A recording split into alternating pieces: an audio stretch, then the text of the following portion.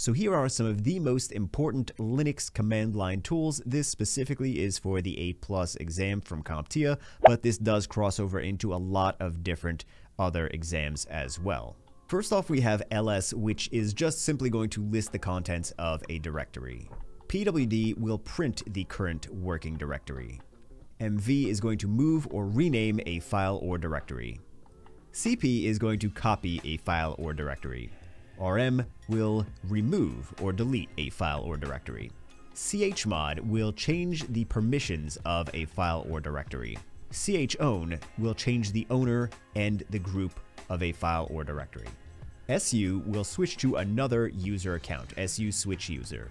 sudo executes a command with administrative privileges. aptget is a package manager for Debian-based Linux distros used to install and manage software packages. On the flip side, yum is a package manager for Red Hat-based Linux distros used to install and manage software packages. IP will display and manage network interfaces and routing tables. df will display information about file system disk space usage. grep searches for a specified pattern in a file or multiple files. ps will display information about running processes. man will display the manual page for a specified command or topic. top will display real-time information about system processes and resource usage.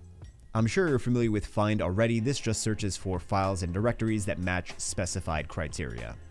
dig is going to perform DNS lookups to retrieve information about a domain name. cat is short for concatenate. It will concatenate and display the contents of one or more files. Last but not least, nano is a text editor for the CLI for creating and editing files.